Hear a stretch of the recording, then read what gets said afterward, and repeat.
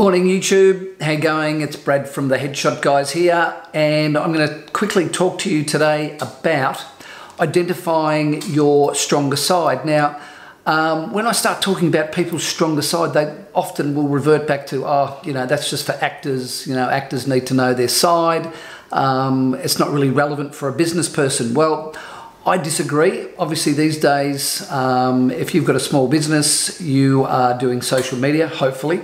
If you're not, you better have a look at that. But if you're watching this, you're probably aware that there is social media out there. If you have a small business, you should be at least looking at YouTube, Facebook, Instagram, LinkedIn potentially.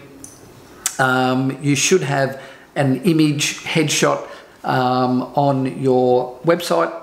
Maybe on your business card. I've seen people with headshots on the side of their cars.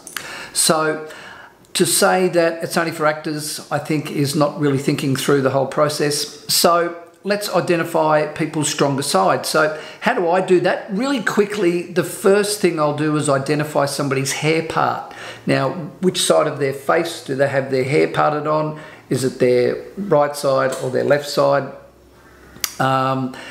That's not something that I will often change for somebody because they know their own face better than I do. They will often say to me, "Oh yeah, my hair just goes that way," and I go, "Hey, listen, it's been because you've been brushing it like that since you were 3."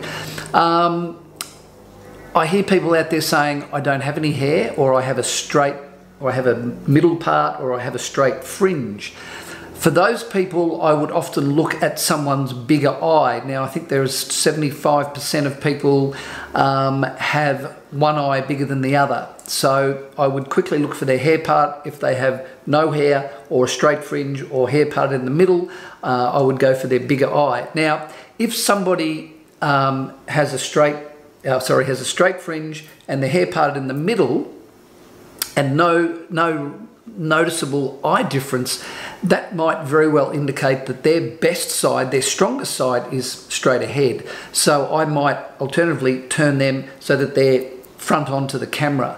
So those types of little things can often help you identifying your better side, particularly if your photographer doesn't understand this stuff. It's really, really important, I think, for me to be able to understand someone's face and what we're looking for and looking at when we're looking at someone's headshot. So obviously I shoot into a big screen, a big 34-inch screen in my studio. It's a 90-minute session when you come in, so we have plenty of time to identify your side, to work on your best expression, but certainly identifying your stronger side is one of those first really, really important things that I put a lot of value in. So identifying your own side for those moments when you go to an event. You might go to a networking event, you might go to a wedding, you might be simply doing a family portrait. You might be just out with the girls at lunch and wanting to do a selfie.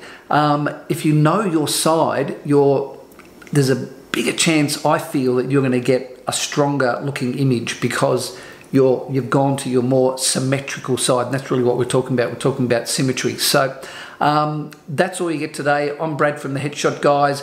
If you like my stuff, please smash that like button, subscribe if you want. See you next time. Thanks for being here.